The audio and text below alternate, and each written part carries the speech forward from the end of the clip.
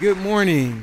It's good to see everyone here. Thanks for coming out. My name is Clarence Lange, professor and chair of African and African American Studies, and I've been given the distinct honor of moderating a conversation this morning with Dr. Robin D.G. Kelley, who's been visiting with us, and who, if you were able to attend his talk last night, you will agree is definitely an important scholar raising important issues. Dr. Kelley is, I'll keep the introduction brief. He's distinguished professor and Gary B. Nash Endowed Chair in U.S. History at UCLA.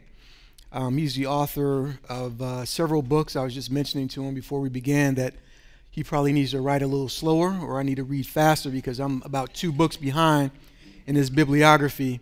So he's the author of Hammer and Hoe, Alabama Communists During the Great Depression, Race Rebels, Culture, Politics, and the Black Working Class, Your Mama's Dysfunctional, Fighting the Culture Wars in Urban America. And I think he's inviting some conversation about that because I believe we have some students here today who've read excerpts of that book, so we want to make sure that they get to engage him on that project. Thelonious Monk, The Life and Times of an American Original, and I believe he's been asked to make some comments about that as well. One of my favorites, Freedom Dreams, The Black Radical Imagination, and Africa Speaks, America Answers, Modern Jazz, and Revolutionary Times. I'll just sort of say, just quickly on a personal note, Robin was when I was, for those of us who were in grad school or who were advanced undergrads in the 90s, he was one of these scholars, probably the singular scholar that either you developed your personality around defending or trying to take down, right? He was one of those scholars. I'll confess, I was in the latter category. Oh yeah, you were taking me down. That's right. I was in the latter category. Right. But he was always, you interact with him, always very humble. He never got weirded out by this. He took all of it in stride. And in some ways, I think, in retrospect, that's probably the best honor that you can give a scholar. Is to, because on either side there's a recognition that the work matters and that it registers. So it's been good sort of getting to know him, I guess, now as a colleague and not just this guy. This Robin Kelley, what's your position on this article? Man, I don't know about this, and sort of having these rumbles and graduate seminars. So on a personal note, so yeah. Actually, can I take up with that? Because this is a very important part of the conversation. Is that I never thought about being taken down. I thought of it as you made me a much better scholar and activist. You and Sundiata raised some real sharp criticism. And that's how we're going to frame it. Right. We were trying to make you a better scholar. That's but don't you see, I mean, I so appreciated that exchange, and this reminds us sort of, it kind of opens up what I want to give a little sort of 5-10 minute to talk about. But, these questions that you all were raising, we were all raising, these are not just academic questions. This is around the context of the Black Radical Congress, about the way we think about whether it's the long civil rights movement or whether we're thinking about the relationship between race and class. I mean, these were life and death issues. These were issues about movement. And to me, it's precisely the critique that advances us.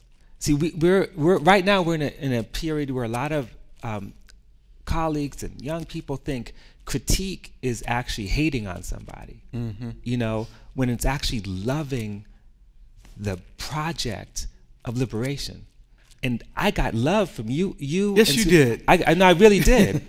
And that's how I felt. And that's why, it's really important to be around, younger scholars who are trying to speak the truth. Because it's not about challenging a paradigm. It's about challenging systems that continue to reproduce themselves, and that's what we do. And so that's why, all the people who have critiqued me have been my best interlocutors.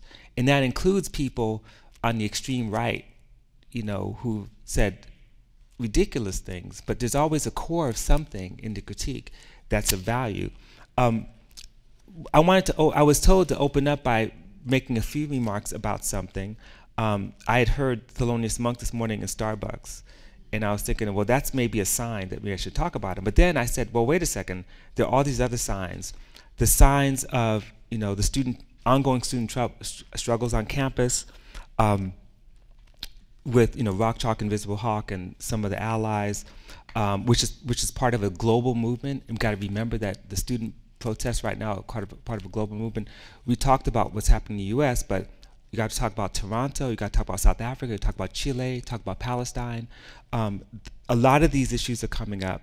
And also the other opportunity, or sign, I should say, was this extraordinary article by Jennifer Hamer and Clarence Lange, which you haven't read it. It's called Race, Structural Violence, and the Neoliberal University, The Challenges of Inhabitation, which came out in Critical Sociology. And that article does many things, but it reminds us that the universities themselves replicate the kind of racism and structural violence that we often attend to outside the university, as if somehow the university is, immune from that stuff. And a lot of times we ignore that. And it's a brilliant article, and I really suggest that everyone read it, especially if you want to know what's happening here at the University of Kansas. And then finally, the other sign was, here I'm addressing the Hall Center, one of the leading centers in the humanities, right? And in some ways, the humanities is always said to be in crisis, right? And I just thought about some of the books of Toby Miller, Martha Nussbaum. If you go back to 1964, there was a collection of essays edited by J.H. Plum, the British historian, called Crisis in the Humanities. There's always been crisis. And the crisis is always represented or articulated as a problem of relevance, right? And one of the points you make in your article, which shocked me, is that in Florida, there was an attempt on the part of this right-wing governor to put a freeze on tuitions for fields that are considered basically money-making fields, research, technology, tech, and then basically allow tuitions for the humanities to just go up, as if somehow in a kind of neoliberal move you're going to sort of exclude those things that are not considered money-making, as if somehow generating revenue is what the university is supposed to be about. Well, that's what it's become. University presidents are hired based on their ability to raise money. It's like sad. That's not my university. It's always been that way, but we've been fooled. So it's gotten worse. So these are the things that are, to me, signs of what we should be talking about.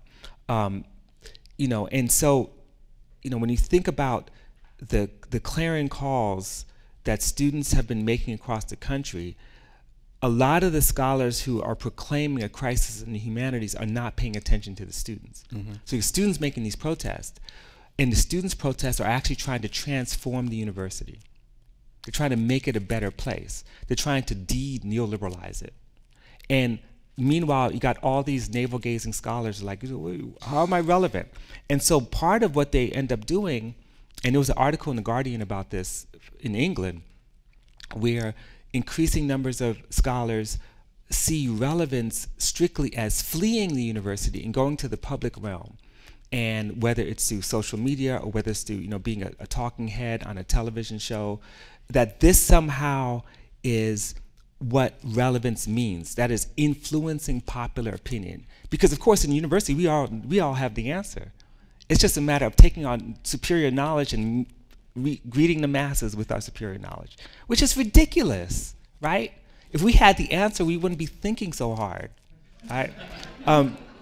We're trying to figure this out. So what it means, even if it means sacrificing analytical rigor in favor of impressionistic opinions and sound bites, that's what a lot of us end up doing. And for me, and this I just want to conclude, which is a couple of remarks, I don't think it's our job as humanists to make ourselves relevant, but rather to ask the hard questions, to interrogate inherited categories, to take nothing as self-evident, to go to the root of the problem. It's not about the accumulation of different facts. Facts are easy. Facts are invented.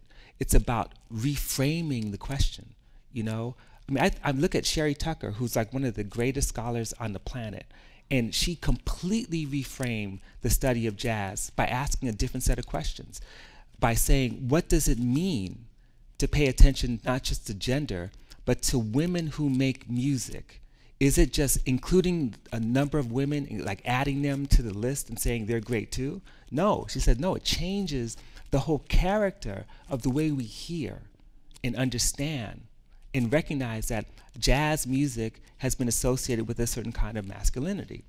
And that when that shifts, we tend to even hear differently. And why is that? So she interrogates those questions. So it's not just a matter of facts. You could find names, but how do you rethink the project itself? And then the other thing, just real quickly, is that this work of sort of humanists, what humanities ought to do, is to kind of address contemporary social crises.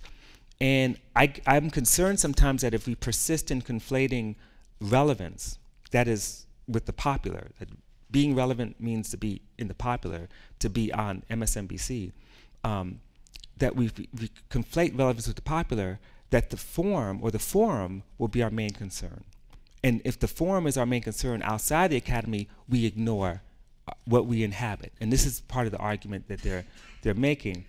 Meanwhile, as Hamer and Lange warn, in the quest for relevance, we flee the university, and we don't always attend to what we call neoliberalization of the university. And that includes things. They give a much longer and detailed explanation of what that means, and I really encourage you to read it, but just things that come to my mind: the casualization of labor at the university, teaching staff, outsourcing non-union labor in the realms of maintenance and food services and security. And at a place like USC, where I taught for 5 years, it was significant because outsourcing union labor meant that the mostly Latino staff who actually had the opportunity to send their kids to USC tuition free as part of the deal lost. So imagine what it meant to take a job where you're struggling cleaning up offices, knowing that when your kid becomes college age, if she or he is accepted to USC, they get a free ride. You outsource means that they're no longer protected by the union, and that benefit disappears. So these are things that we have to pay attention to, both as faculty, as students, that the people who clean up after us, the people who serve our food, are part of the university itself, right? So that's something you all talk about. We talk about draconian cuts that are applied unevenly, rapidly rising tuitions, creeping privatization of public colleges and universities, the transfer of the burden of educational costs from the public to the individual student and her family, which results in unprecedented student debt. I'm looking at these young people here who actually took time out to stand in line to talk to me at night when they could be at home playing video games. And they're in high school, about to go to college, and they're witnessing all of the other college students carrying $1 trillion worth of debt for an education. No wonder you can have a governor who says we're going to freeze tuitions for the fields that could maintain our industrial and military complex, but the ones that actually challenge what we think of as common sense are the ones that we're just going to basically price out of existence, right? That is immoral. It's just simply immoral. That's not the university that we imagine when people in the 1960s were struggling to transform it. And thank goodness there are young people trying to restore that.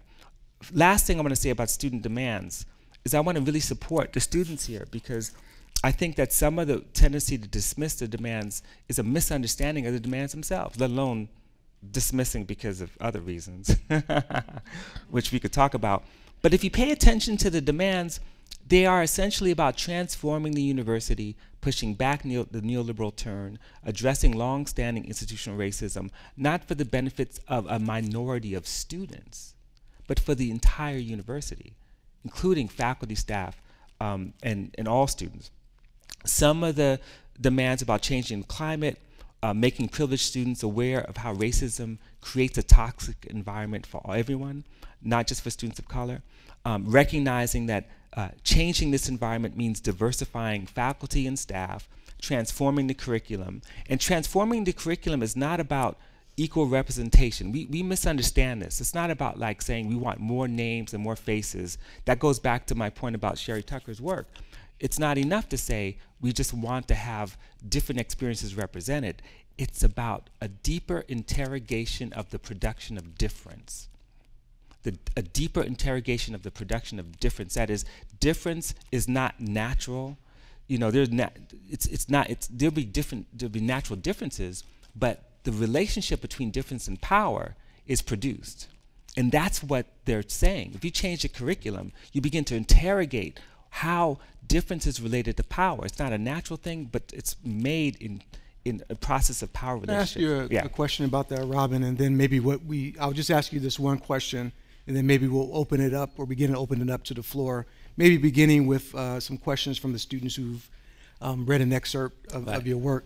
And this refers to an article that you recently published, Black Study, Black Struggle, okay, in the Boston Review. And I just want to briefly read an excerpt from that, just a paragraph where you write, and this speaks to the point that you're making and sort of respond to that, and then we'll shift gears.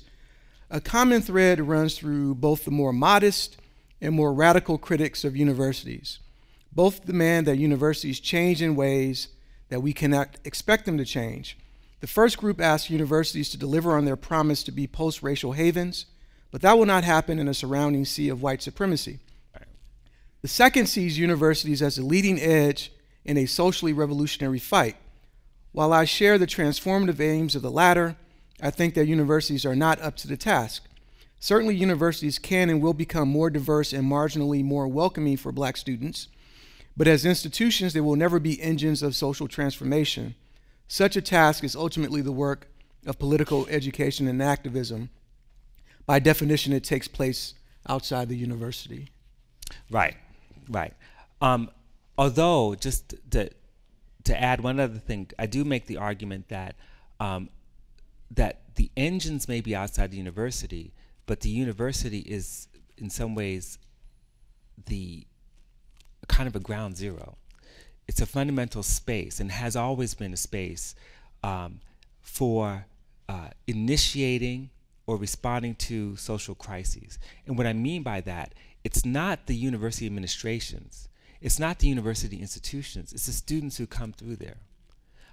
Sometimes they come through and they're transient, in the sense that they're 4 years, 5 years, but it's through the relationship between their connections to the world, the university's connections to the world, which oftentimes are very questionable. When you think about the post-war university, is one that's tied directly to the Department of Defense, you know, and to research and development. And part of the protests that took place in the 1960s were about the relationship between university research and development and napalm, for example, or the companies that are actually funding research and development. So it's not like the university is like a haven, but students are coming from all kinds of places. They're learning about these relationships. They're learning about the relationship between the communities they left and why there's the maintenance of reproduction of poverty, why conditions are worsening, and the university. And so in some respects, it's not that the university, I'm saying that the university is not an engine of social change, but the space becomes that because of the student protest.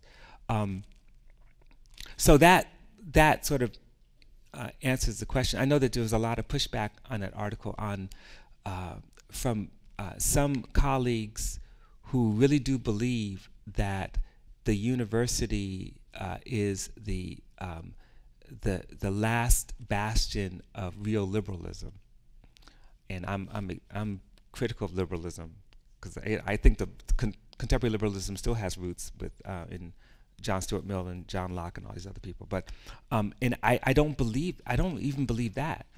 And again, it's not about a belief in. It's about a recognition of the limitations of trying to transform institutions that are already institutions embedded in systems of power that reproduce the kinds of inequalities that people are trying to address.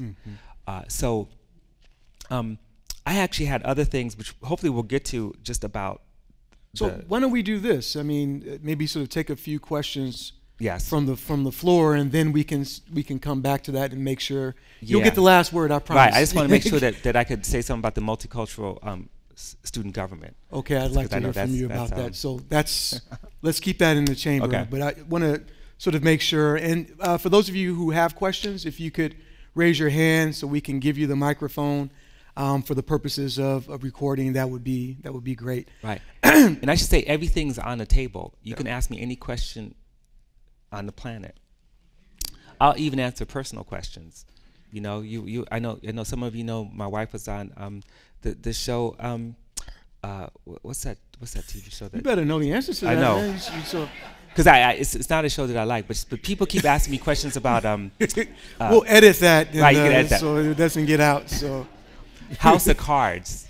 So she was on House of Cards. People keep asking, well, what's it like? Because people like House of Cards. We don't like it, but she has. It's a gig. Okay. I think you have a question. Yeah. Go ahead. I'm just joking. I don't have a question about the House of Cards. Okay.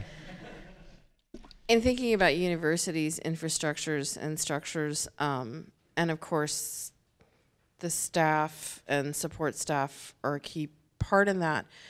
But I'm also, because I am one, really curious about your take on contingent faculty and adjunct faculty and the rise of the use of part-time contractual workers who have no benefits, who have no job security, and yet they are handed the responsibility for, in some cases who use 70% adjunct faculty. Right. They are the trainers, they are the teachers of the student body that's trying to be attracted to that institution. Right. Well, this is classic neoliberal strategy. That is lower labor costs and try to generate as much value or profit from lower labor costs. And this has been the trend. We witness it in two different realms. One is the continued casualization of the teaching staff, the creation of non-tenured categories, adjunct teaching, and the continued use of graduate student labor and to try to hedge against unionization by turning graduate student teaching into part of a fellowship package. So the idea is that they're not really working; it's part of their training. So this has had an enormous impact. The fact of the matter is that many of the people who do adjunct teaching are great teachers. They're doing way more work, and as long as they continue to do well in terms of training students, the kinds of mass resistance on the part of people paying this tuition may not be apparent, because they're like, well, we're getting an education, and the fact that adjunct teaching is often masked, it's not visible to the students. All they know is this is the professor, right? The way around that, of course, is the way around trying to resolve almost any labor dispute, and that is unionization. And the university, I can't say the university because every place is different, but there's a tendency to resist union recognition, to resist the attempts by unions to secure tenure for adjunct teachers who have been teaching the same course for an X number of years, for example, to say that you can't continue to do that unless you actually get tenure or have a chance to get tenure. This is the sort of thing that's a big battle. On the other hand, I don't think that the old system of just tenuring faculty and I think that system is dying, but it can't be replaced by a system of insecurity that exploits basically all these PhDs in a glutted job market, So I think there's a lot of work to be done, but right now it's unfair labor practices. And one last thing I should say about this, I've been very disappointed with my own colleagues in their failure to stand up on behalf of adjunct faculty, part-time faculty, because they're concerned about their own position, right? And that's not solidarity. And we can't have, and it's impossible to build solidarity in a culture in which professors see themselves as independent contractors and entrepreneurs, not as part of a community of working people. You know, even though salaries are off the charts for some people, it doesn't mean that we shouldn't have some sense of solidarity and transform the system. Students, I imagine, are often the best at, once they recognize a problem, standing up. You know, so I think working with student organizations to understand how the system works would be really valuable, you know, for the future. Other questions, and then I promise we're going to turn back to over here. Hi, you mentioned that the university itself replicate violence and racism that we attend to outside of the university. Yeah, this is that Clarence and I was wondering Jennifer. if you can expand on that, how you see the obvious and not so obvious ways that manifest itself. Right. In terms of replicating racism and violence, yeah. Well, in terms of replicating racism, there's just a whole litany of ways. I mean, and I could speak to my university, for example. And what I want to focus on, because rather than give you a list of things, I want to focus on a change that has taken place over the last 15, 20 years, or at least since I was in college 30 years ago. At the UC system, as a result of the general opposition to affirmative action and other forms of trying to create equity on college campuses, we had like Proposition 209, which basically made it illegal to use race as a factor for admissions. That basically disappeared much of our student of color student body. So when I was in college, we had like twice more black students, maybe 3 times more black and brown students on campus at UCLA. And many of them came from various walks of life in terms of a class background. That number just dropped to almost nothing. And then, number one. Number two, it isolated students. It reduced whatever kind of voice and power. And the university did not create systems to protect or defend their interests. So they end up being kind of an isolated, even smaller minority with no voice whatsoever. That opened the path for a kind of reaction to what they call political correctness, right? Both on the part of some elements of the faculty, the administration say, you know what, those days are over. The student protests of the 60s and 70s are dead.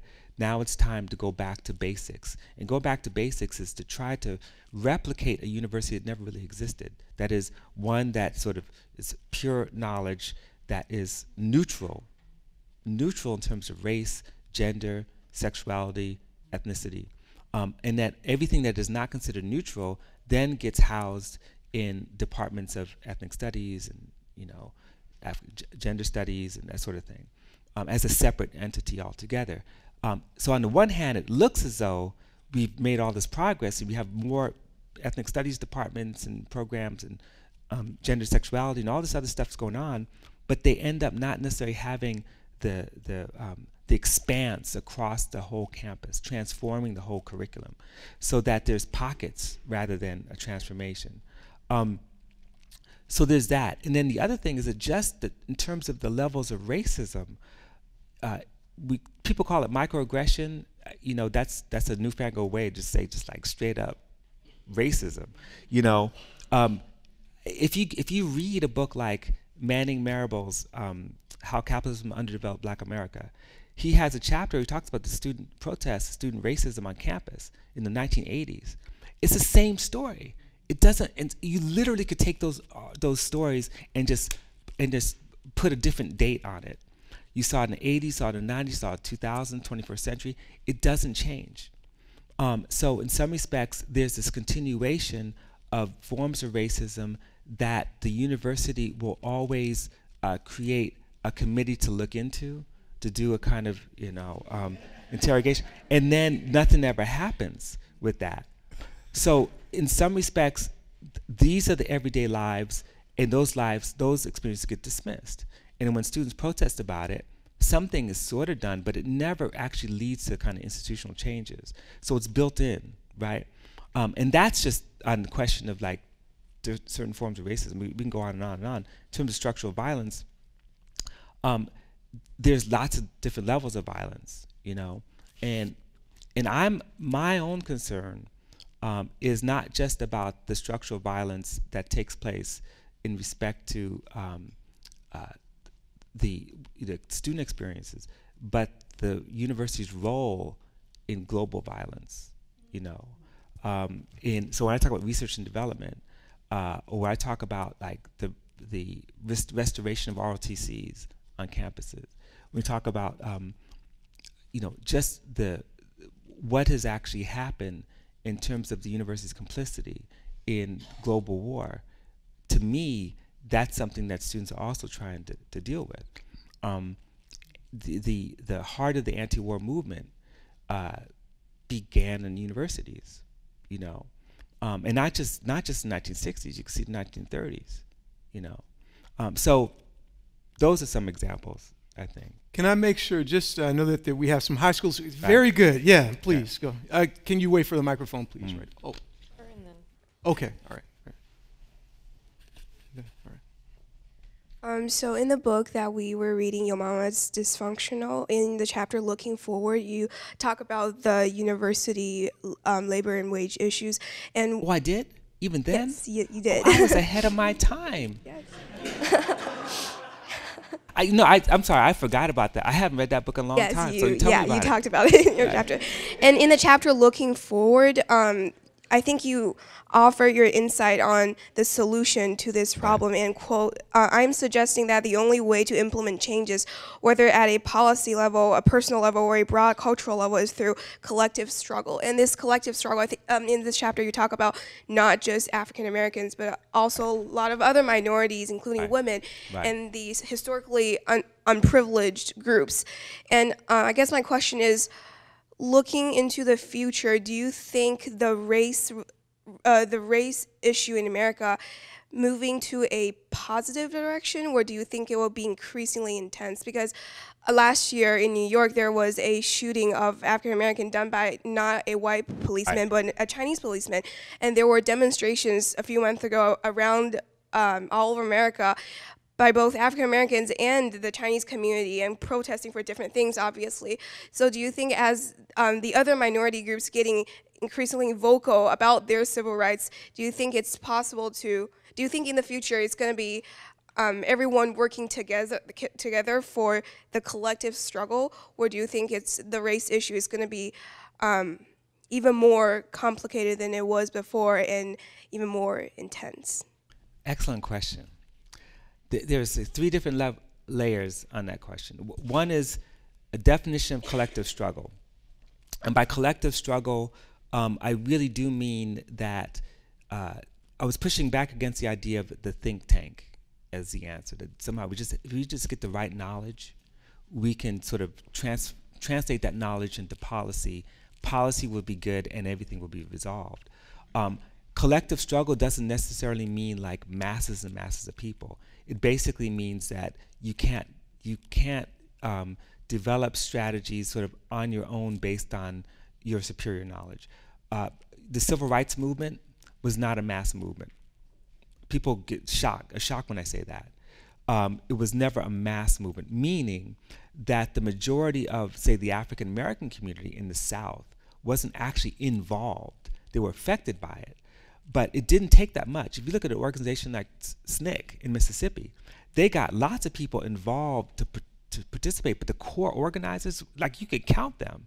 You know, I mean, that's what's amazing.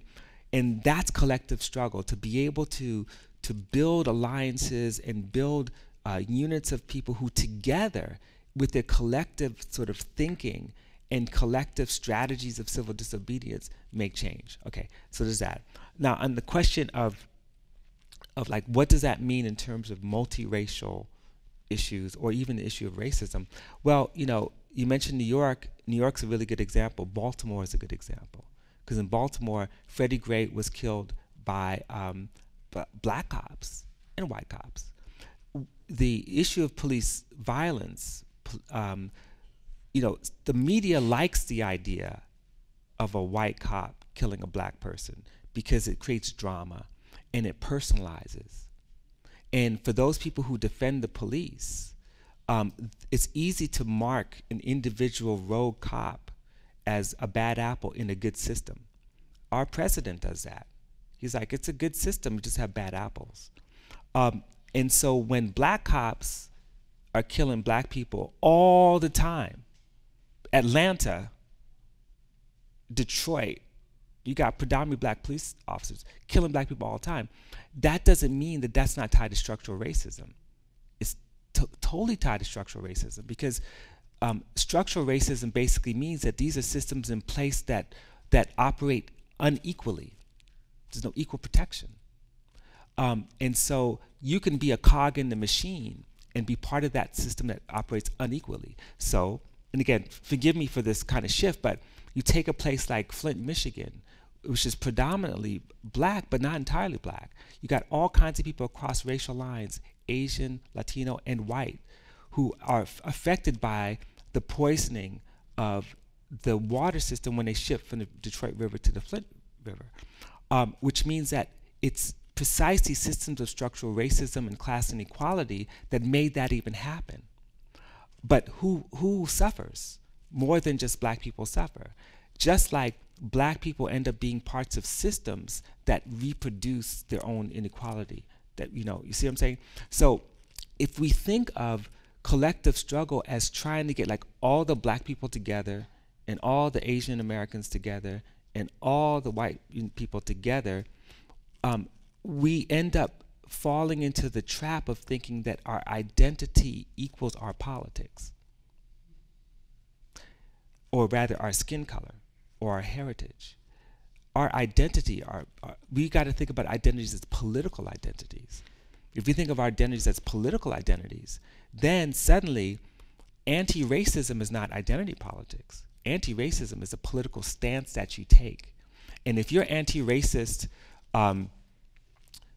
as, say, a young Asian American person, that wherever racism exists, you battle it.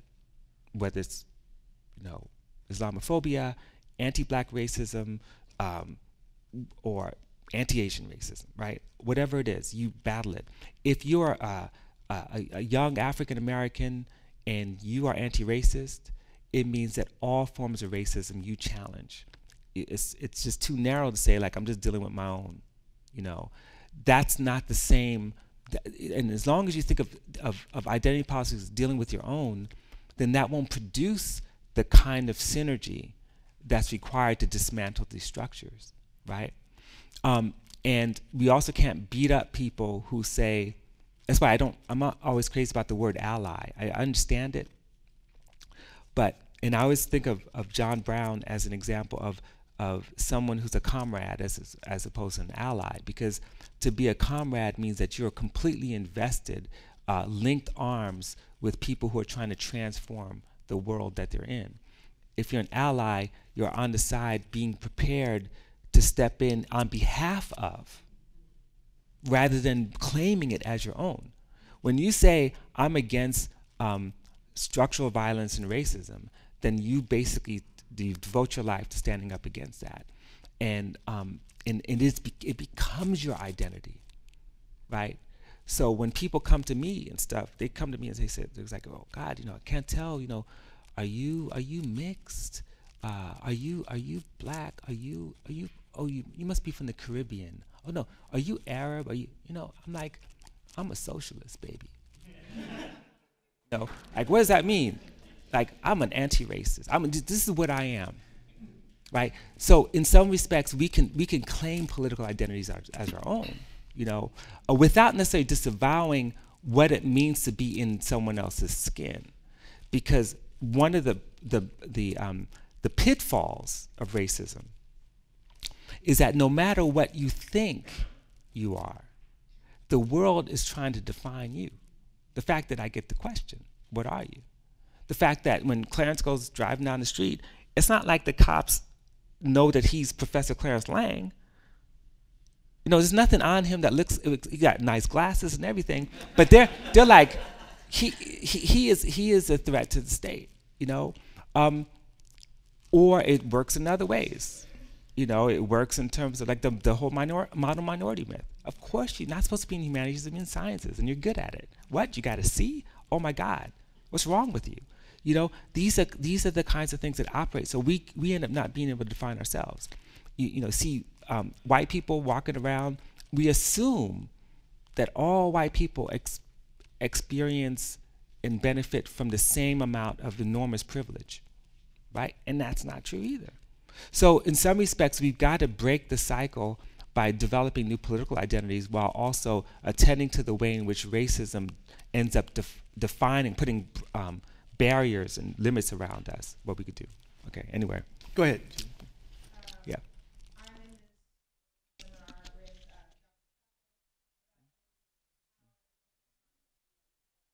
Mm-hmm. Mm-hmm.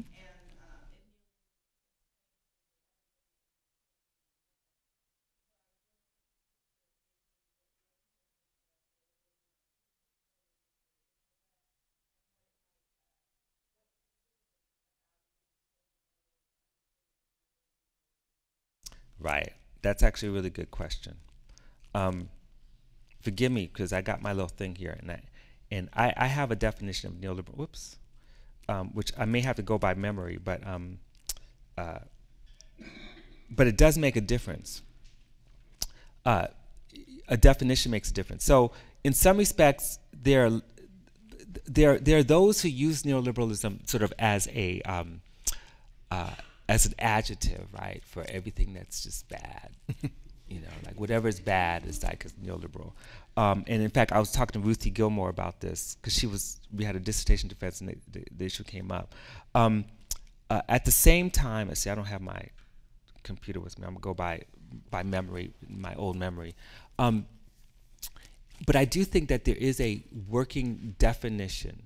I know people also tend to think about Michel Foucault and biopolitics and the issue about governance. My working definition has a lot to do with relationships of political economy. In the history of neoliberalism, that people like David Harvey, although I think David Harvey sometimes is a little bit too rigid, or even Daniel Stedman Jones wrote a book called Masters of the Universe, which is a kind of evolution of neoliberal thought. And he argues that it's a transatlantic idea. So neoliberalism could be understood as an attempt to restore elements of classical liberalism, to seize liberalism from what we call social liberalism. So in the short version of the story is that right around World War I, with the Progressive Party, with even Woodrow Wilson, with the reformers, progressives, so-called progressives, liberalism became associated with an expansive state, labor protections like ending child labor, wage protections. This is all World War I in the post-war period. But it also became associated with democratization. So issues like having initiatives on the ballot, for example, referenda. These are all developments in the early 20th century. The fact that it was I guess 1913 when you have direct election of senators, for example. So liberalism becomes the opposite of what it started to be. Liberalism, in some ways, emerged in the 18th and 19th centuries as an extension of the Enlightenment project, associated with small government, associated with free markets, free trade, the liberalization of trade, the privatization of the commons. Things that are about developing a capitalism that can flow easily. And the reason why free trade was associated with small governments was because in those days you didn't have income tax. So tariffs were the ways that states generated revenues, right? So then social liberalism kind of takes off. Then from World War I, you get the New Deal, which is the extreme version of the social liberalism. And it's the opposite of the idea of the 19th century liberal, right? So when people like Friedrich Hayek and Milton Friedman, is a little bit different, George Stigler and all these other people, they come together and they say, you know what, we need to restore the old liberalism. Because because what they were dealing with, the crisis of planning. They just came out of, or they were in the midst of the rise of fascism and the Nazis, and they're also in the midst of the Soviet Union lasting more than they thought it would last. They thought that bad boy would be crushed in about a decade, but it didn't. It continued to exist. And so the idea, so Hayek and others argue that central planning is just a dangerous thing. Central planning produces fascism. It's a mistake, and I could talk about why it's a mistake, but that's a long story. Teach a class on this. So that idea of central planning and critiquing it became the heart of what becomes the kind of neoliberal turn in thinking. But that turn wasn't necessarily, I mean, to be honest, I'm not defending Hayek, because Hayek and Milton Friedman, they said there's some places where you got to have government intervention, like healthcare. Like Hayek wasn't against things like, single payer healthcare, right? So at some point, these ideas circulate, they foment, they develop, but they're not adopted, because after World War II, the Keynesian vision of the world becomes the dominant one. That is, John Maynard Keynes, the idea of saving capitalism. Keynes wasn't anti-capitalist, he was totally for capitalism, for an efficient capitalism based on the Bretton Woods Agreement, the dollar being sort of the measure of all currency, against which we built all. So by the 1970s, something happens. You have this global economic crisis for various reasons I can't go into, and that crisis creates an opportunity for new forms of reorganizing the relationship between the state and the economy. And hence you get neoliberal policies, which are not limited to Republicans or Democrats. Mm-hmm. And those policies involve, one, fiscal policies that reduce taxes on the wealthy, on the argument that if you lower taxes, it generates more capital to be able to invest, right? Monetary policy, which is about allowing the currencies to float rather than be tied to gold standards or some other kind of systems of monetary backing. It means privatization of the public resources, so that you turn things like water into a commodity to sell. You turn things like government supports into commodities to sell. You outsource a lot of public resources to private institutions, as based on this idea that free market principles are the best. And then ultimately, that's just part of it. I mean, then you have increased expenditures on militarization, free trade policies that turn certain regions or countries into workshops for the global north. And those workshops are places where you do exactly what we're talking about with the university. You eliminate union protections, you eliminate environmental protections for the sake of creating the cheapest commodity as possible. And those cheap commodities can then compete on the world market.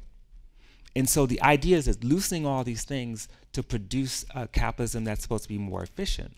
But the result is massive, massive inequality, the erosion of public resources, the disappearance of a public safety net, a social safety net for poor people. I mean, and this is the result.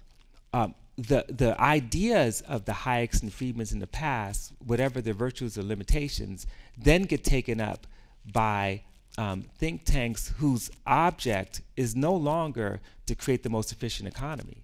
The object is to make as much money as possible in wage class warfare on the poor. And so when the Koch brothers embody a certain kind of neoliberal set of policies, their whole thing is not about the rule of law, it's not about fairness, it's not about free trade, it's about making sure that they can create a system possible where they pay no taxes, where the government basically works for them and not for the poor, and where life is disposable. The disposability of life is not a new thing, but now one of the things that all neoliberals sort of argued is that inequality is just natural. It's just natural. You can't have equality. And for Hayek, he argues in Road to Serfdom. And by the way, You got to read all this stuff. You can't just talk it. You got to read. You got to read, Capitalism and Freedom by Milton Friedman. I read all that stuff. And Hayek's whole thing is that, of course, once you try to address inequality through state intervention, you are creating an unequal situation because you're actually leaning in on the side of people who are disadvantaged. If you make those things disappear, that is no intervention at all, through the natural order of things, if they work hard enough and find out some other ways, there are opportunities for them to rise up in this schema. Robin, I want to sort of check in. How much more time do we have? What time is this officially over? Oh, yeah, okay, good. I Time. just want to make sure. So I want to make sure we were budgeting. So I just want to. I'm not budgeting. I'm sorry. But that's supposed to be my role. So yeah, you don't I'm, have to. I'm, So I'm it's great. We're doing well though. It sounds like so great. So I want to make sure you have time to talk about the MSG, and I might throw some more other questions at you. But yeah, please. Robin. Yes. I'm interested in your analysis of the ideological component of neoliberalism. I told Clarence a few days ago that when 9/11 happened, I said, okay, this is going to be the change, right? And I came into, I'm an old poet, so I came into the academy writing about resistance poets like Jane Cortez, Right. Oh, I love Amiri Jane Baraka, Cortez. right? And Gil Scott-Heron, and all of them saw this coming, right? There's an 1882 poem by Baraka, I forget the title, but he says, he's talking about driving in New York, and he says, I keep seeing Nazis, and since they're young people in the room, I won't say what he says, but they're no-ish Nazis, that's what he says, right? Jane Cortez, in a poem, Brooding, 1977, she's talking about the kind of anger among white workers, right, that, Gil Scott-Heron talks about the winter, all these things. And it seems to me that in the last 20 years or so, you really don't have, after they get off the scene, after they're sort of removed, and maybe it's just me, but I don't see or haven't seen a logic or much expression that either is fundamentally opposed to capital or the logic of capital, those sorts of values, or posit a substantive alternative, which is what all of those people had been about one way or another, right? So, I was wondering if you could talk about that a little That's bit. an excellent question. And actually, it does speak to the crisis of the 70s. Because the one thing I did focus on, just in my little explanation, was the global crisis in terms of the economic downturn with the recession, the OPEC nations. But the other side of it was, after 3 decades, is that right? 2 decades at least, of unsustainable growth in the economy at the expense of people of color, for the most part, particularly African Americans, because the great growth period of the 1960s was a period in which government spending actually went to creating, expanding suburbs and valuing, basically predominantly white, ultimately segregated communities at the expense of black and brown communities. And you see the deterioration of cities at a time when you have this massive growth. That's the presumption, and so we begin to see that. But then when the 70s crisis hit, the first response on the part of working people was the strike wave. One of the biggest strike waves in the history of the United States is in the 70s. In response to the downturn in the economy, in response to wage freezes and layoffs. And a lot of the white workers didn't expect that. After owning homes the crisis of 2008 in some ways was significant, but the one in the 70s was very much like that. And it's not an accident that, you know, neo-fascism, Nazism, the Klan, they've always bubbled under the surface. But the 70s was a rapid increase. The Klan is restored in the 70s. They're running for office in California in like 1975. Neo-Nazis, I mean, you get this, the assassination attempts, home burnings, and you get all these, you know, early forms of sort of pseudo-fascism among largely, but not entirely, working class white people. So when Barack is describing that, what he's describing is real. And of course, some of that stuff plays out on college campuses. One of the big mythologies, you know, is that somehow like it's the white working class that has made this kind of right-wing turn. Trump supporters are not necessarily white working class. A lot of them are white middle class and college-educated white people, right? And the same thing in the 70s, where it's not simply class anger. It's also racial resentment, because the kinds of struggles that in spite of the inequalities, part of the struggles that emerged in the 70s were struggles to expand the welfare state. The expansion of the welfare state wasn't an LBJ thing.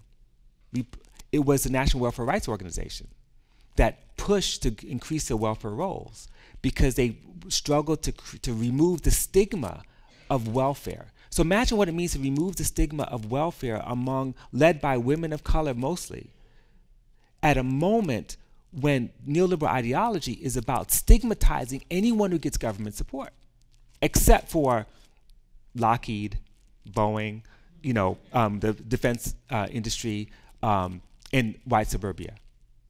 So part of the ideology of neoliberalism, which is a racial ideology as well, it's about stigmatizing those who can't help themselves, as it's masking the role of the state in upholding capital in crisis, right? Because resolving the problem of the 70s was about state intervention, you know, in some realms, and the withdrawal of the state in other realms.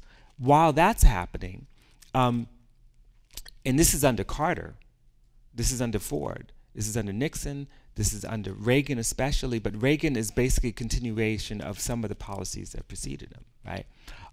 Meanwhile, unions are perceived as drains on society. It's like a reversal. Unions were like the great machine, the great engine for the success of the the American working class to become a middle class.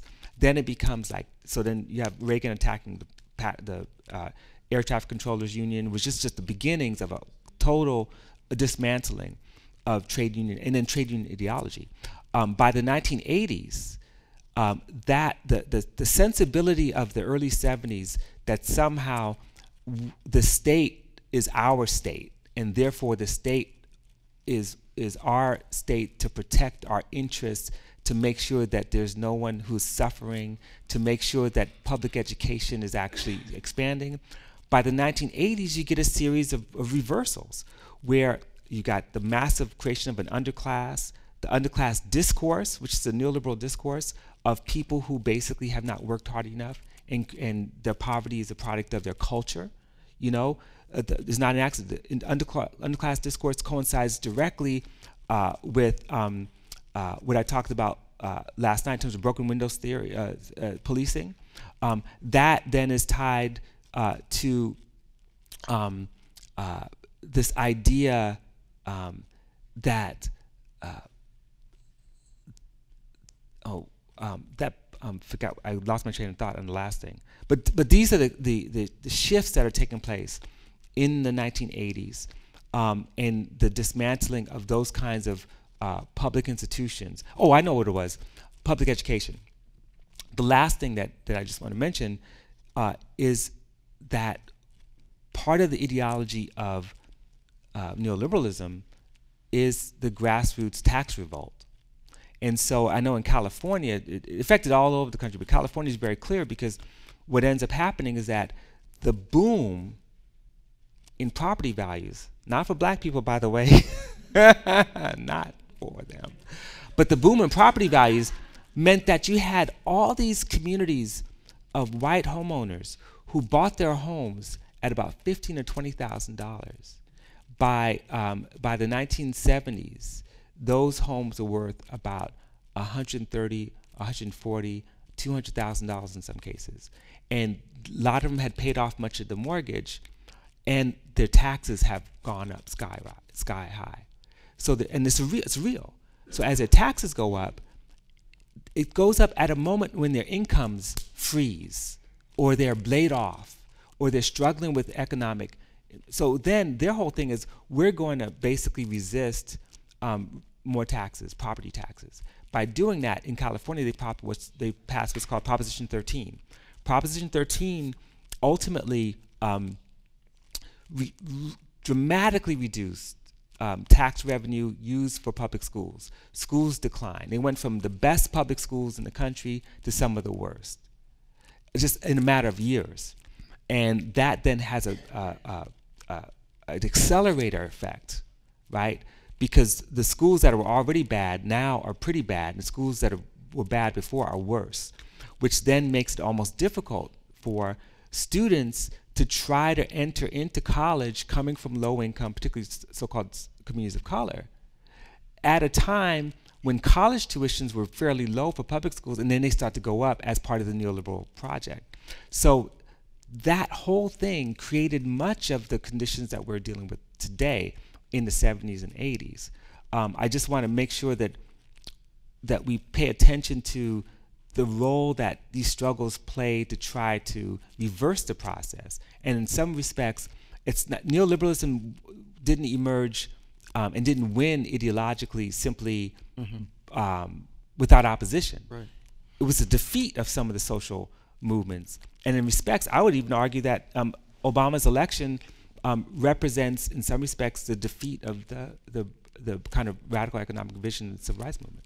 So let's do this. I know. Short answers. No, this is fine. But maybe as a way of sort of getting a lot of things on the table, there's a question over here from Jake and a question from Ben. And so maybe if both of you ask your questions and then you speak to them both, and then what I would like to see, if there's an interest, if another one of our high school scholars has a question, that could come forward. And then there's a question I want to ask you that could allow you maybe to talk about the MSG, the multicultural student government, which you wanted to mention. So if you all are fine with that, let's kind of make that, and then we'll do the rest. Yeah, I'll give you shorter answers. Like these are big questions, though. You know, they are. Okay, sure. I have a question that goes back to the discussion of contingent faculty labor.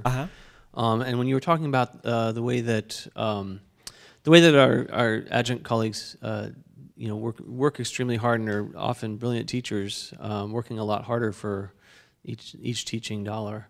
It made me think that a lot of adjunct faculty are also brilliant scholars who are doing research for free. Right. And thinking about the way that adjunctification seems to be, partly anyway, an effort or a move to eliminate knowledge production as something that you get paid to do. And when you think about that, the adjunct ranks as the reserve army, then those of us, in a tenure stream position, fewer and fewer, right? It starts to seem like the opportunity to produce knowledge becomes not something that you're compensated for, but it becomes compensation itself. Right. And so, there are different ways to respond to that, I think. And you mentioned Martha Nussbaum and the sort of what we need to restore the humanities, or we need to shore up the university. What my question for you is, and I'm just guessing that you might know something about this, I wonder what sorts of other spaces or other initiatives you may know of, or that we should be imagining, where knowledge production happens with or without the university. Right. Okay, that's so a good question. Okay, yeah, go ahead. Well, this question is totally different. That's okay. But I can give it a shot. Yeah. I wanted to return to last night's lecture about war, which I very much enjoyed and was impressed by. And it reminded me of a lot of different arguments. And Steve Hahn makes a very similar argument about slavery as a form of war, and I teach slavery as a form of war.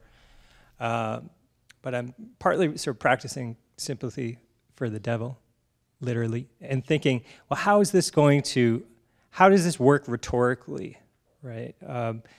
Because you can also say, well, we have a long traditions of war. We valorize war. We say that wars are, generally fought by uniformed armies, even though they're not usually, always. They have treaties. They have ends. So by using this metaphor of war, then are we perhaps even, could that be perversely seen as almost an understanding of the ways of the workings of white racism as, well, this was unofficial war. And so by that logic, would it be more useful in some instances to talk about things like that we understand to be very different than war, such as, say, ethnic cleansing or genocide?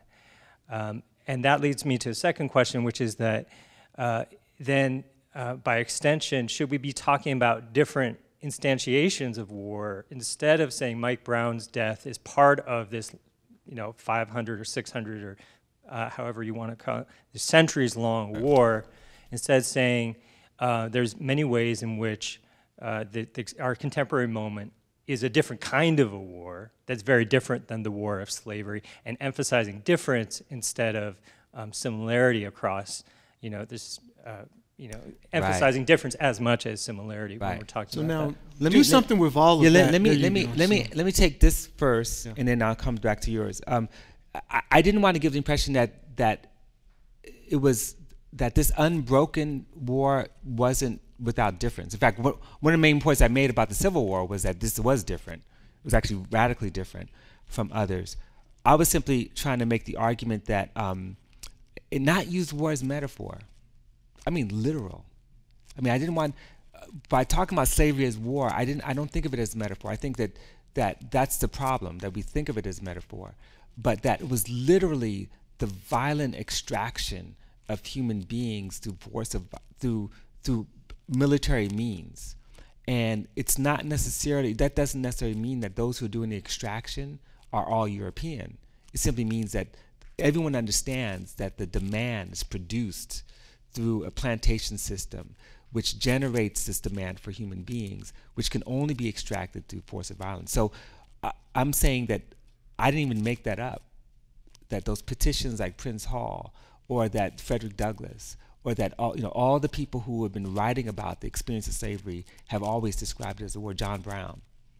And they were saying not metaphorically, but literally. And that is masked by the question, the liberal ideology of human beings as property or persons held in service. So that was my main thing. In thinking about the genealogy of Mike Brown's death, there are all these ruptures that take place throughout, and of course I didn't have time to go through the whole history of 500 years, but it's those ruptures that really do matter. That in some respects. One of the things I took out of my talk was the Geneva Conventions, and that in some respects what happened to Mike Brown was an act of collective punishment, which under the Geneva Conventions is illegal. That the fact that we even have laws of war as a 20th century phenomenon, as an attempt, as internationalization, that's significant. It changes the terms. But in some respects, I also argue that the reason Geneva Conventions don't apply has to do with the fact that there's a kind of intense militarization, not of police in the form of weapons, but certainly in terms of relationship between policing and the question of public safety, the policing and the question of communities that are considered disposable. So the history of their disposability is not an unbroken line. It's actually new developments that have to do with these earlier conversations about neoliberalism. So I agree with you that we've got to sort of look at these ruptures and changes, but that unless we recognize the way in which these kinds of violences are products of a longer war, what ends up happening is what I was pushing back against was this idea that we fall into the trap of saying the police are necessary, but they're just bad. They're just badly trained. We just need to train them differently. What I believe, I support the position as a surrealist. That is, disband the army, open the prisons. I don't know if that answers the question, but we could talk more about this. So in terms of this question of free research and adjuncts and alternative spaces. I totally agree that there are ways in which adjunct labor and the reorganization, restructuring of the university has produced these opportunities to exploit research, exploit workers doing research for which they're not being paid. And that is both a new development, but it's also built into the university system itself, and it's been for a long time. You know, we think about the exploitation of graduate student researchers and how they may get a fellowship and they do your research for you, and then they end up, you know, they end up being low-wage labor for faculty who then take their stuff and then publish it, right? Happens all the time. And so I think the tragedy, of course, is that in a market economy, research becomes a commodity. And our ability to reproduce ourselves as human beings, right, require finances, because we don't have a commons. We don't have, you know, any means to support ourselves except through a money economy. And so in some respects, it is exploitative and it's very problematic, and we have to sort of pay attention to that. At the same time, in terms of alternative spaces, my experience has been how to work with grassroots organizations, with community organizations, with communities that actually are doing research. It's not about doing research for communities as much as doing that. That's important, but also recognizing that certain research is actually being generated itself, and that you think about two examples. I write in this article, the Black Struggle article, about some examples of the Institute for the Black World in Atlanta, which was established by people like Vincent Harding, you know, Abdullah Kalimat and others, where their idea was to create a different kind of think tank whose project was to conduct research and bring speakers and try to attend to the needs of the Black world, Africa, the Caribbean, North America, everywhere, and create radical revolutionary insights through radical revolutionary research. Yes, they got some funding, but basically they were trying to be independent. The community, where the idea was actually have universities exist in communities where people volunteer their time to teach, to hold classes, to learn, and out of that engagement between community residents and organizers who are trying to deal with real crises, that those crises and those conversations and their reading generate strategies, generate solutions. Even if you think about Ferguson, like the post-uprising, Hands Up United, some of these organizations were like, we're going to focus on technology training for young people on their own. You know, they're not even working through a university, but trying to develop ways to train and study in the question of employment opportunities, which I think is a very amazing thing to do. But finally, to go back to the question of who does the research, I'm always struggling with this idea that somehow we have the superior research methods and that we have the research, that we do in the academy, we do the research, whether we're tenured track or adjunct or a research associate, whatever our status. But in fact, so much from the National Welfare Rights Organization or the Domestic Workers United, which I work with, you know, which is now a national organization, they were doing their own research on the conditions of domestic workers, doing their interviews, collecting data, collecting both empirical, statistical data as well as stories, and gathering that stuff up together. And just all this valuable research that they're doing for their organization for the sake of pushing it forward, which ends up in the academy. So it flows this way instead of flowing the other way. And it's those kinds of partnerships that, to me, represent the most, I don't want to say generative, I was about to say lucrative, but generative possibilities for advancing not just a research agenda, but making sure that whatever research is being conducted conducted in partnership, collectively, for the benefit of advancing an agenda, advancing a movement. And I'll just give you one real quick anecdote. When Leith Mullings, who's a great anthropologist, she was doing work in Central Harlem about just everyday life of people in Harlem. And she created a community advisory board that would help her develop a research design. And so she was, like a lot of anthropologists, she was focusing on ethnographies of people in Central Harlem, in their homes, in their workplaces and stuff. And then the community advisory board said two things to her. It said, number one, your statistics are all wrong because you're giving us numbers on unemployment. You need to give us numbers on employment. That is, you count the percentage of people who are actually working as opposed to those who are not working. And when you flip it, everything looks different because it means that you don't have an unemployed community, you have a working class community where 70 or 80% of the population is actually working for a living. And it's not about generating pride, it's about rethinking the power or character of a community, right? And number two, they said, you keep coming to the neighborhoods and people's homes and streets, you need to go down to housing court.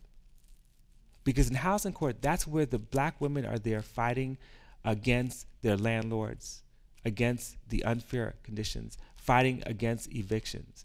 The housing court is where they're gathering and need to see what they're doing. And suddenly their agency as self-represented agents in the struggle against a system totally changes the research design, right? That's partnership. That's what I'm talking about. And that's not about sort of getting paid, but it's about really rethinking how we do our work. Go ahead and ask your question.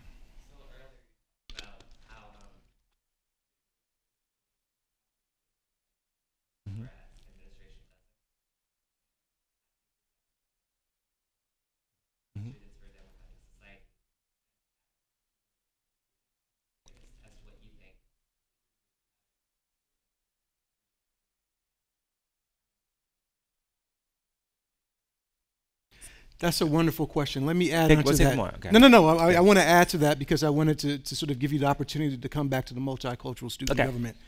One of the things, your book, Freedom Dreams, there's a very simple argument at the core of that book, at least as I read it, which is that we have to be brave and vulnerable enough to imagine the kind of world that we want to have and that's necessary. Right.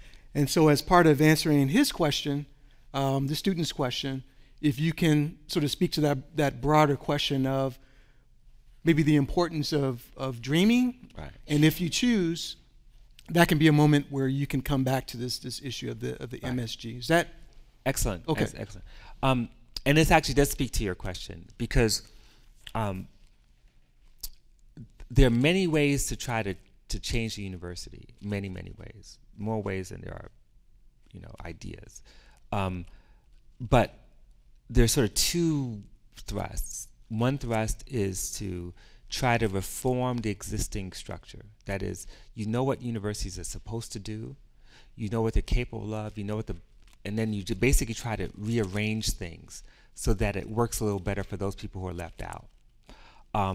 That's one way of thinking about it. Another way, and that's about belonging, and this is one of my criticisms that I raised in this article, is about, if you develop a politics that's strictly about trying to increase diversity by just simply having more bodies and creating spaces that are simply about feeling like you're invited and part of a community, it may not necessarily transform them. Increasing bodies is actually not hard. It's not that hard. In fact, you can increase the number you could diversify the faculty. But if it doesn't change the actual project of what the university is doing, its relationship to violence and war, its curriculum, if it doesn't change, if you know, every year you still have the same racist parties and you still have the same, you know, attacks on individuals. If you have all that stuff, it's not going to change anything. You just have more and more people who create their own sort of unique spaces to survive. So transformation sometimes means, this goes back to the question of dreaming, being what Fred Moten and Stefano Harney calls being in the university but not of it. That means you go here, you study, you do the work you need to do, you struggle, you protest, you make demands, but then you create alternative spaces within the university that can model what you want the university to be. You teach yourself. The study group, you know, you give yourself a curriculum. You don't always have to demand that the university give you that curriculum. You make your own. You have these conversations on a daily basis with each other. You begin to think about how you interact with one another in a way that's inviting as well as opposed to excluding. You don't, in fact, we were talking about this last night, in fact, you don't mau people because they may not have the correct position on something, because they may call you out of your proper gender pronoun. You don't start beating people up over that. You're like, well, let's talk about what that means. Those are not conversations you're gonna have in the classroom for the most part, with some exceptions. But those are conversations that are necessary. And to bring people together, to say that, yes, there's some spaces that are gonna be all black spaces, but there's some spaces that are gonna be all like, you wanna radicalize the university, this is gonna be us. It doesn't matter who you are, where you're coming from, you're gonna be in that conversation. And to model that is in some ways to create what might be like what I talked about, dual power last night. I know it seemed a little bit esoteric, but dual power has been the history of so many revolutionary movements. That is, you create this alternative space and you contest that space. Chiapas, right, you know, is an example of dual power in terms of a challenge to the Mexican state, right? So this brings me back to the whole question of what I thought was a very interesting idea, the multicultural student government, which people keep saying is unprecedented. That's not true. It's not. Whoever writes that, they don't know what they're talking about. The multicultural student government is, I think, an attempt to resolve a failure of democracy. There would be no need for it had there been real democracy at this university. So it's a response to a failure. It's not just, and correct me if I'm wrong, but students can come say, you know, what we really want is a separate student government. No, they wanted some representation, they wanted resources, they wanted to not get beat down. So creating multicultural student government is a form of dual power. It's sort of saying, look, since you're not going to democratize, and since the university is not going to stand up for us, we're going to create an institution that could oversee, that could look out for our interests, right? And that has the potential of transforming the university. I think that's really important. Number two, we also have a very narrow understanding of democracy. Most of us don't even know the history of proportional representation. That the state of New York actually had a system of proportional representation in the 40s, where if you came in second in the election, your party gets, if the Communist Party gets 30% of the votes, the Communist Party's on the city council. And they were in the city council.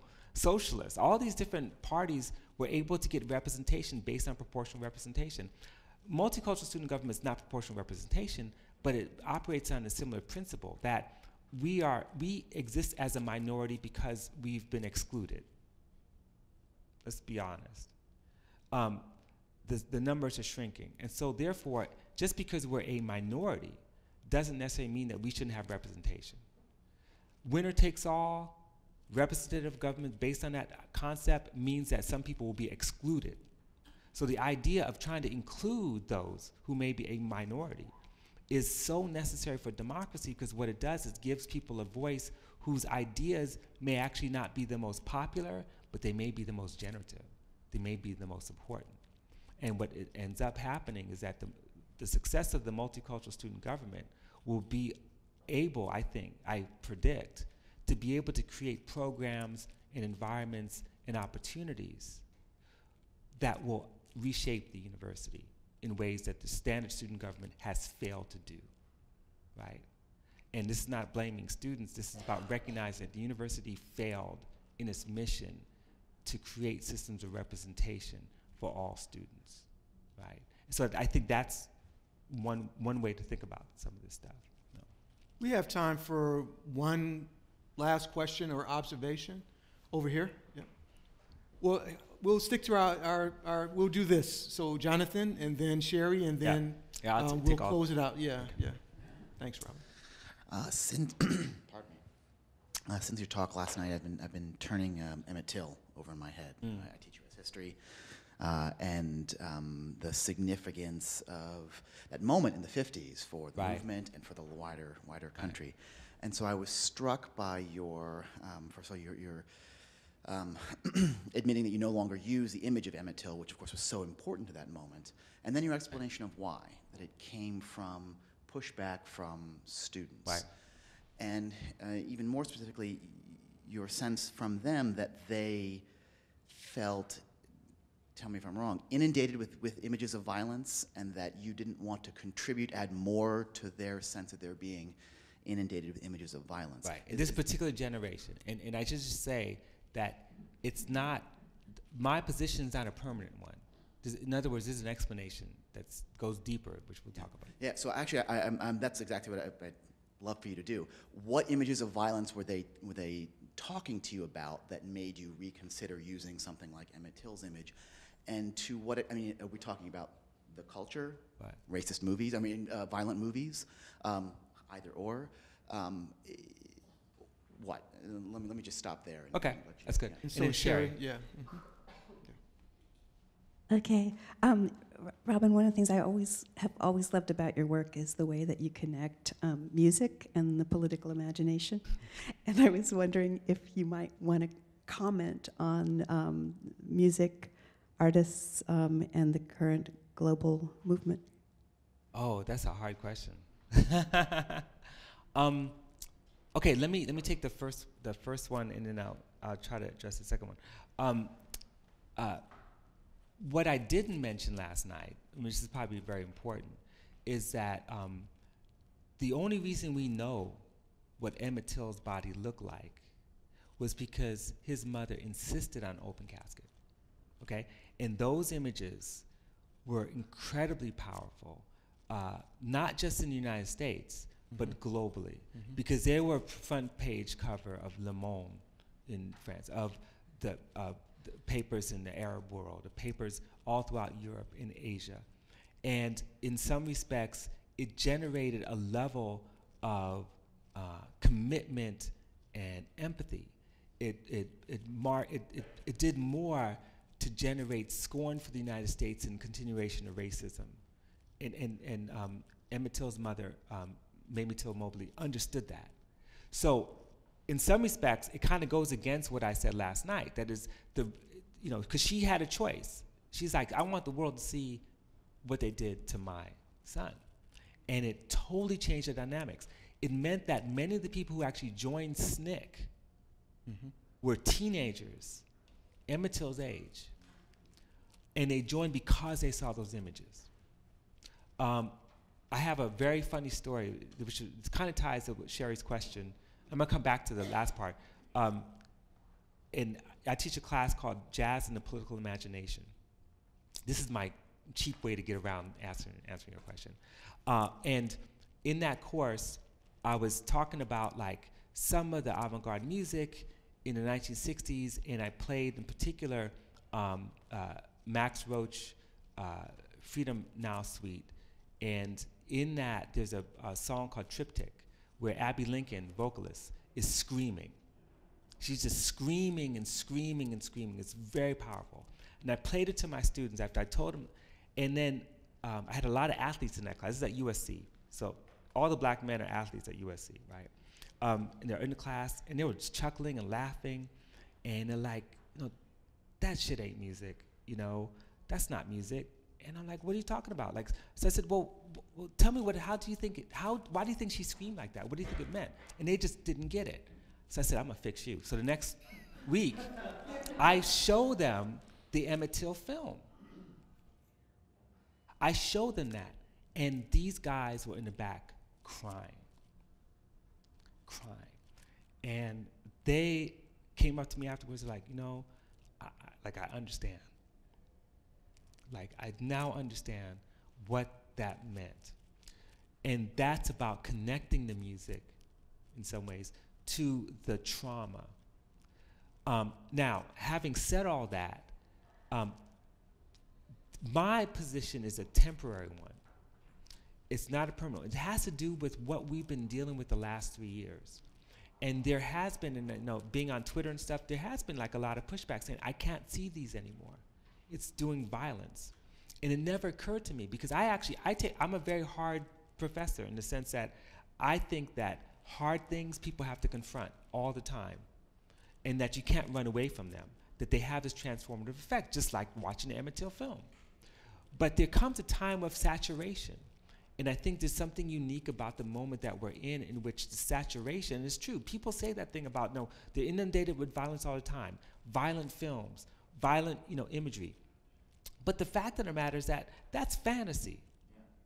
You know, there's a difference between my son playing Destiny, which I hate that stuff, you know, but it's like, for him, it's fantasy. The danger is that the lines between, oh, you going around? Okay, thank you. Yeah, okay, I appreciate it. The lines between fantasy and actual violence end up becoming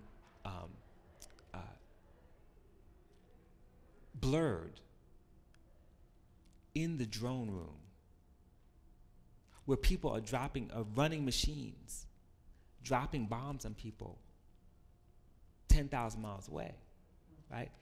So we're in a time when I have to rethink representations of violence. I'm forced to do that. I got to keep up with the times. And it means thinking more carefully about what to do as I eventually go back to people dealing with Emmett Till's body. You know, because Emmett Till's body was extremely important for the transformation of the civil rights movement. And the one thing I stopped saying, and I didn't finish saying, was that almost everyone who joined SNCC did so not to desegregate, but because of Emmett Till.